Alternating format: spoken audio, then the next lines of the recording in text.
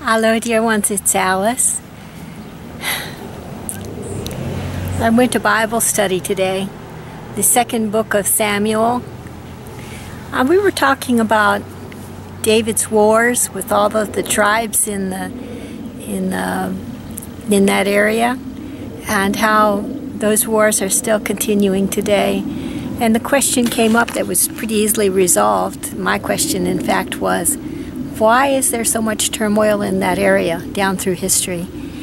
And one of the gentlemen in the class who had done some considerable research on that topic said that the understanding of researchers was that area of Palestine and Syria and Jerusalem, there was like a trade route that went up through those mountains from Egypt, I guess, to past to the Mesopotamian area, and and that the trade route, so many people went through that trade route that it was very, I guess you could pay tribute to go through there, I'll bet.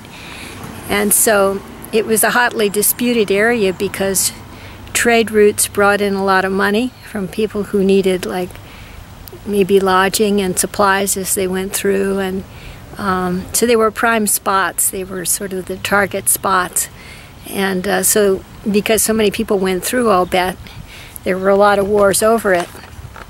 And then somebody else said they had been there and that they found in that area an incredible energy of God there, unlike any other place. They said, even if you're not a Christian, that that you could still feel that energy of God there. They said it was very strong. And someone else brought up that there were 3 religions that were birthed in that area. So I'm thinking they may have thought Islam, Christianity, and Judaism. And from there, I think, to the east went Buddhism. So that's 4. Maybe the birthplace of all of those religions was right around there.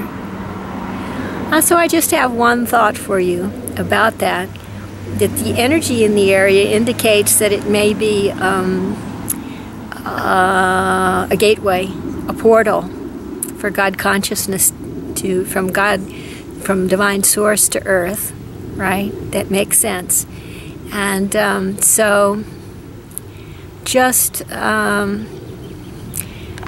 I think a prayer for the continuing descent of grace through that area will resolve that. It's bound to be, as we've discussed before, that where great grace is and great love are, that great evil will be attracted to that, to come to resolution and transformation as the ascension process continues.